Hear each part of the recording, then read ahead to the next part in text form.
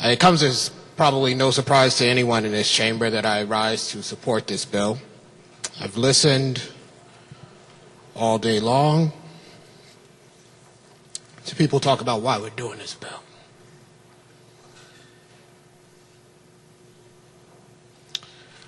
I can only tell you why I am doing this bill.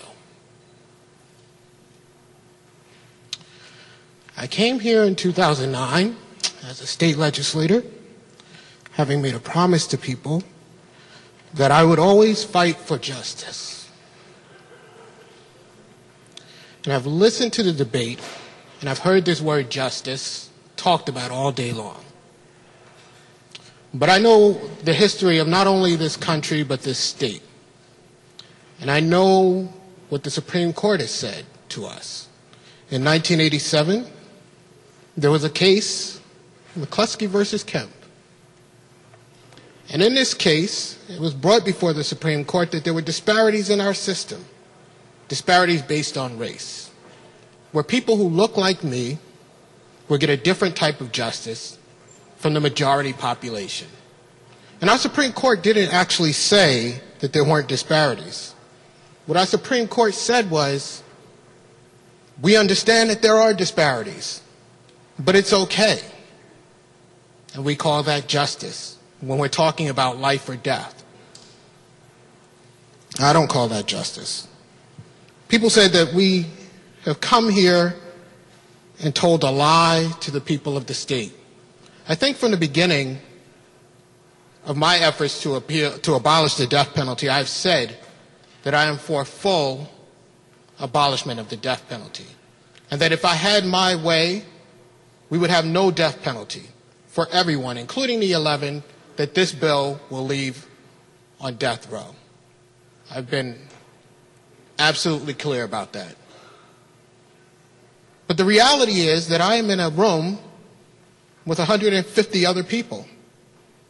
And I'm not so young that I believe that my opinion is the penultimate opinion and that I know everything. And so I recognize coming here that part of what we do here is we figure out how do we make things happen. It's not a scheme, it's the way things operate here. And in 2009, when I attempted to completely abolish the death penalty, I came to the realization that the only way to move forward was with a bill that was prospective. And I have to tell you that when I came to that realization, I did not like it. I did not want to do that because, as some have said earlier, I felt like I'm a purist and we should just move forward with complete abolition. But I realized something. There is nothing wrong with being opposed to the state executing people and saying, if I can't get the state to stop executing people that are already on death row, at least I can stop the state from executing people that may be on death row in the future. There's nothing wrong with that. It makes perfect sense. It's logical. What is illogical is to say to a person who is opposed to the death penalty, you have the chance to stop the state from moving forward.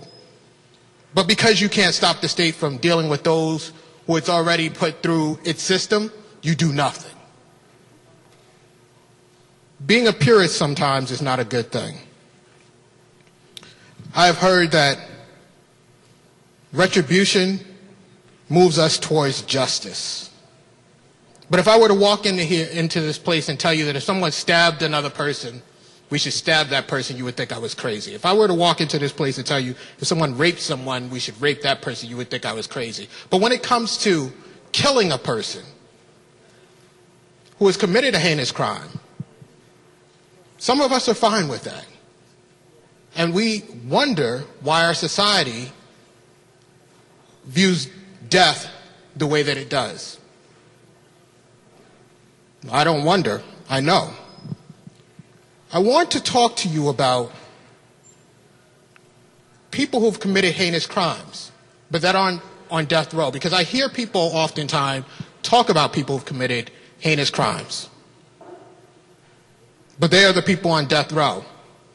And they talk to us about the crimes they have committed. But there are people who've committed capital felonies, who have been convicted of kidnapping, raping, and murdering people. There are people who have committed heinous crimes, who murdered 5-year-olds, their own children, with a shotgun. There are people who've killed people with the children at the scene of the crime. The majority of people who've committed the worst of the worst crimes are not on death row. And we call that justice. And so you could, as Attorney Kane, when he came before the Judiciary Committee, tell us, well, there are different circumstances because these are different cases, and maybe we can make the case and maybe we can't make the case. And so I looked at Attorney Kane and I asked him a question. I said, I get that, and I recognize that, but tell me how you can have an Evo Cologne, how you can seek the death penalty for Evo Cologne. And when you have an issue with the case and the case comes back around, you don't seek the death penalty and you call that justice. There's no difference in that case. There's no different set of facts. The death penalty is the death penalty, but the death penalty does not equal justice. Because if the death penalty equaled justice, then all of those other cases that we talk about, we would not have justice. Justice is not resident in the death penalty. And let me say another thing. If we truly understand the death penalty and how it works, we understand that there must be instances where someone has committed the worst of the worst. And it's possible that someone could have committed the very worst crime and still not get the death penalty. Because there is a penalty phase in which we must weigh mitigating factors. And in order for the penalty phase to be what it should be, in order for us to be doing what we should be doing, there must exist the possibility that even if it's the worst crime ever committed, that individual doesn't get the death penalty. And still that would be justice. People have talked about the victims. I've spoken to a lot of victims. In 2009, I started off worried about the victims, I think, more than anything else, because I knew my position was to abolish the death penalty. And I knew that there were some, including Dr. Pettit, who didn't agree with my position. And so before I said a word, I tried to figure out, what do you do about those people?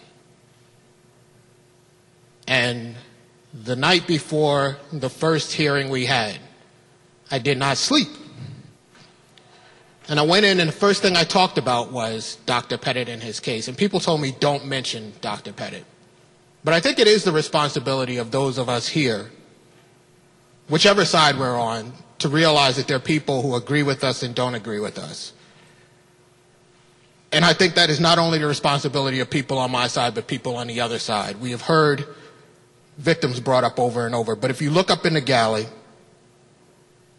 there are people who've had very terrible things happen to family members, who've come to this building asking us to repeal the death penalty. And the reality is, some of them have not had an audience.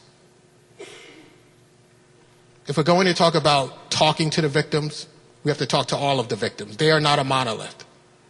This is not about the victims believe X or Y. They're all over the place just like the people in this chamber. This is not about the polls. This is about who we are and what we believe. I'm not going to be long. We walked in here today, walked through those doors, men, women, for, against, black, white, all kinds of different things we walked in. We walked in and talked to each other. We were together. And as every speaker has spoken today, the hour of our departure from being together has drawn closer. Some of us will depart and vote green. Some of us will depart and vote red. All that I ask is that you consider who we are, that you consider the facts, that you make a tough decision based not on the opinion you walked in with, based not on your ideology, but based on justice, real justice, and based on the responsibility we have to the